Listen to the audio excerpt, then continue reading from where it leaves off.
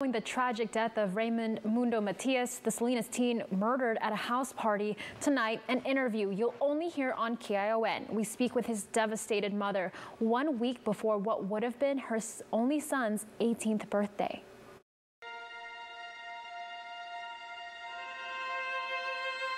Just going and getting a Slurpee was like a thing for me and him. We were big Harry Potter fans. He used to read with me till late in the night. His mom would knock on the door. He has to go to school tomorrow. But he was so interested in every book. Even as a kid, he had so much style too. He was a big on style. He didn't have a style that was really like anybody else's, I don't think. I was a single mom, so my son was everything to me. We talked a lot about astronomy. We talked a lot about, they called him Planet because he was very much into astronomy and planets and Einstein's theories. He was a really smart kid, and he tried to help everybody, and that's what makes me sad. It was just another kid going to a party, like all of us did at that age.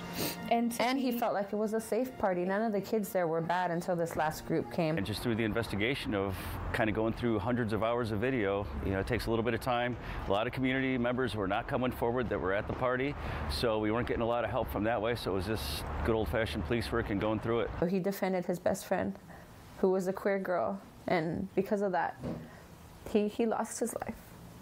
As far as the investigation on that and what the defense of that was, we'll let the judicial system kind of handle that aspect of it. I want to say thank you to Salinas PD for their hard work. And I also want to let the community know that Raymond's 18th birthday would have been on December 9th.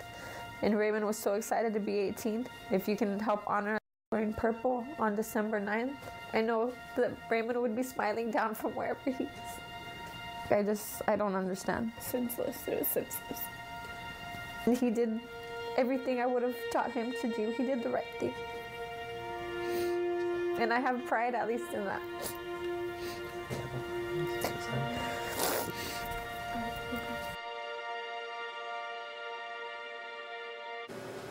Two teens have already been arrested and charged in Mundo's killing. Today, the 19-year-old suspect Mario Aragia arraigned on murder charges with special enhancements. His bail is set at $1 million.